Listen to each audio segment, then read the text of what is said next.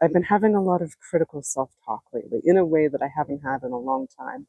And I think some of it is time of year, and some of it is my frustration with my career, with books that are so important to me that I've written, like publishers not taking them on, my book Scars being repeatedly banned, my self-published book not reaching a ton of people yet. And I find the self-criticism hard, and it does remind me, it's like echoes of my abusers, but it's happening like in many, many parts of my life, and for little things and big things.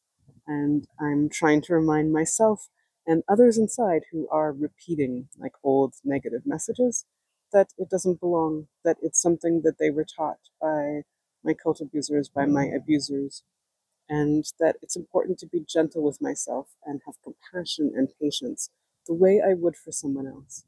And I hope that you're also able to do that, because it really can be healing when we're able to be gentler with ourselves, more compassionate, and let some of that negative self talk and harsh self criticism go. Because we don't deserve to be talked to that way. We do deserve our own compassion and empathy and love. And I'm working on that again in a way that I haven't in a while. And I'm glad that I'm paying attention to it.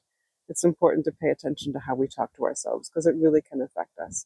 And I know for me that the more negative I am with myself, the more despair I have, or depression, or just feeling awful. But the more that I can talk kindly to myself, the more goodness I have for myself and others, the more energy, the more compassion.